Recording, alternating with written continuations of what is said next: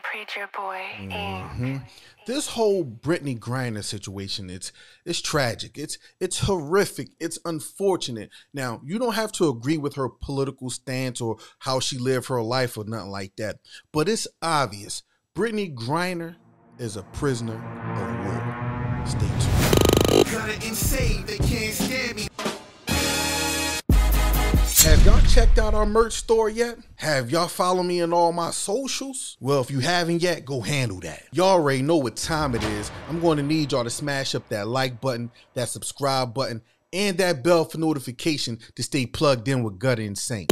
Now, before I go all the way in on this whole topic, man, I just need to know, where is the LGBTQ community on this? You know, where's BLM on this whole topic? Where's all these feminist groups at? You know, hey, y'all sisters in desperate help. One of y'all comrades are down right now. They need y'all. Why are y'all so silent on this? But anyway, you don't have to agree with Brittney Griner politics or how she lived her life, or even the fact that she had a vape pen with less than a gram of cannabis oil in it to agree with the fact that 9.5 years in prison is a misuse of justice. Come on. Y'all know that. We all know that the U.S. is beefing with Russia. We all know that the U.S. is funding Ukraine in a whole war that they got going on over there. And Russia don't like that. We all know that. And it's obvious that they trying to make an example out of Brittney Griner. I don't care what nobody say. They are trying to make an example. Heck, I even heard in the news that they saying that they trying to exchange her for some top Russian spy who was selling guns over there in the Middle East to, you know, these countries. He was doing some loose stuff. They trying to make a plea and try to trade him for her and all this stuff. Hey, look. That's not a fair trade. Real rap. This dude is some type of war machine. She's just a basketball player. Like, yeah, that's not a fair trade, America. But anyway, and I'm about to tell y'all what the media isn't saying. Now, ask yourself, why did they enforce the trafficking charges over the possession charges? Now, they did hit her with the possession charges too, but the trafficking charges carry a harsher penalty. See, drug possession charges, according to Russia's law, and depending on how much you have, which in Brittney's case was less than a gram, it was like 0.7 grams, you know, it just carry a fine or a few months in jail and you on your way home. Now, the reason they hit her with the drug trafficking charges because at minimum, the sentence carry anywhere from like 7 years to life in prison. Now, it depends on how much drugs you have. Now, in Brittney's case, she only had less than a gram of cannabis oil. Now, I can hear some ignorant now saying, well, Reese, how do you know what the Russian law is? Well, y'all know I'm the plug, man. I'm the plug, man. I went to my supplier, Google. He got enough information to go around. You should try him too. I looked up the laws and this is what I found. Now, pay close attention on why they was enforcing the trafficking charges over the possession charges. Now, again, they did give her the possession charges, but why was they enforcing the trafficking charges? I'm about to show you. But before I show you, I got beef with her lawyer, because if I was able to point out this argument, I don't understand why he didn't point out this argument and argue this case in court, because I think she probably would have been home already. But we all know why. They don't like black folk over there neither. But anyway, again, that's why I say she's a prisoner of war.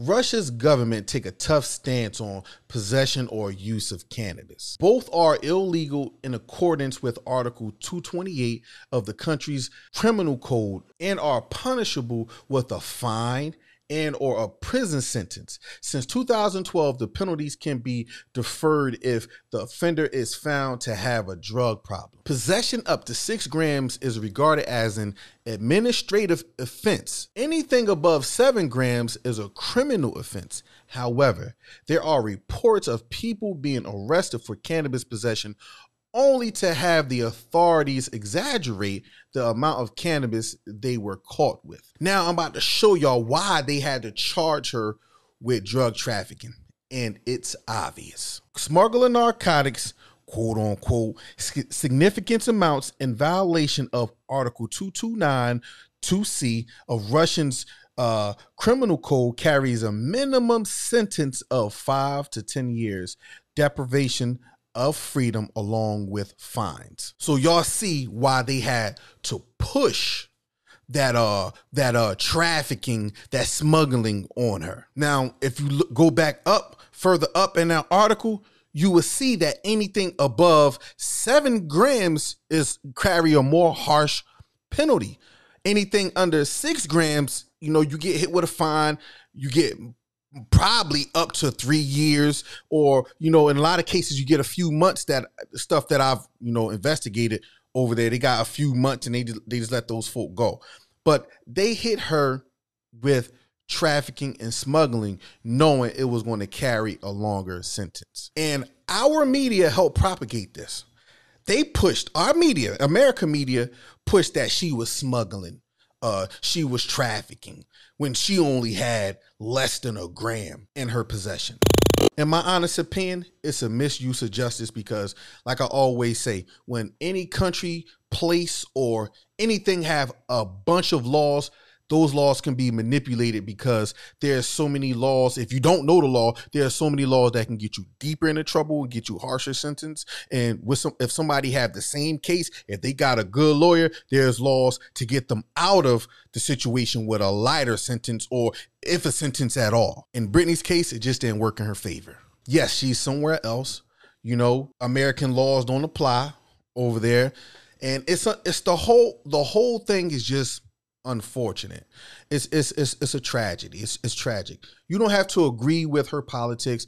I don't agree with her politics. Heck, I didn't even know who she was before all this mess. I knew she was a basketball player. I knew, her name did, circulate around that she was a good basketball player. But outside of that, I really didn't know who she was.